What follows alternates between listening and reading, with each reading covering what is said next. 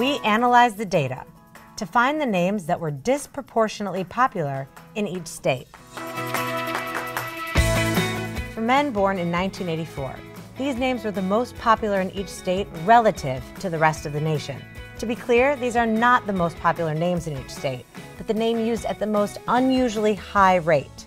For example, 1% of all boys in New Mexico were named Gabriel in 1984, compared to only 0.2% in the rest of the country.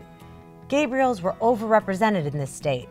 Matthew was favored in Ohio and Pennsylvania. James is more popular among men born in Alabama, Arkansas, Georgia, and Mississippi.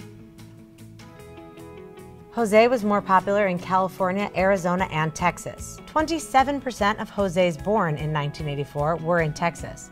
36% were in California. Michael was the most popular name in 1984, but it was even more popular on the East Coast, while Tyler was dominant in the West.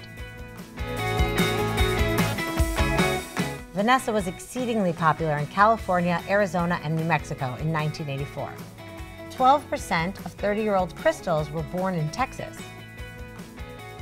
The name Lauren was given more to women born in New Jersey, Delaware, and Maryland.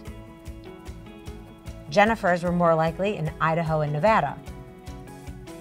Ashley was popular everywhere in 1984, given to 2.6% of women born in the U.S. But in these southern states, the rate was 3 to 4.5%.